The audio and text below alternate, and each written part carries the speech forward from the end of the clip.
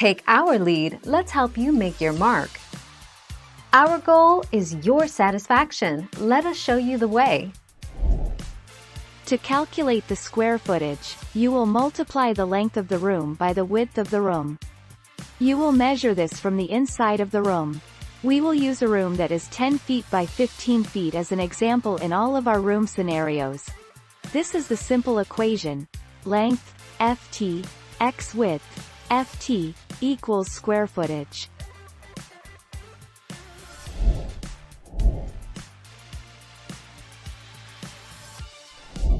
Make your mark, take our lead.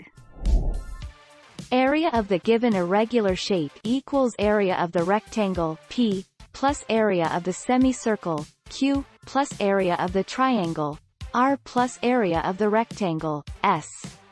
Area of the given irregular shape equals 48 plus 39.25 plus 24 plus 48 equals 159.25 square units.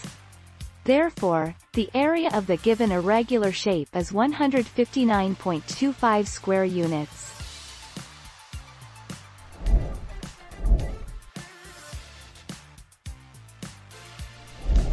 Make your mark, take our lead.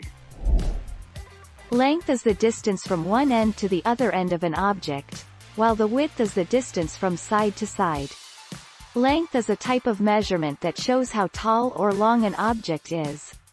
Width is a type of measurement that shows how wide an object is.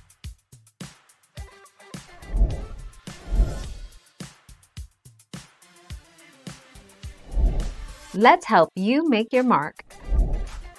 If a shape is irregular, then it has angles that are not all the same size. To find the perimeter of an irregular shape, we simply add up each of its outer sides. Units will be a length measurement, e.g. centimeters. Thank you for watching. Please subscribe and hit the bell notification.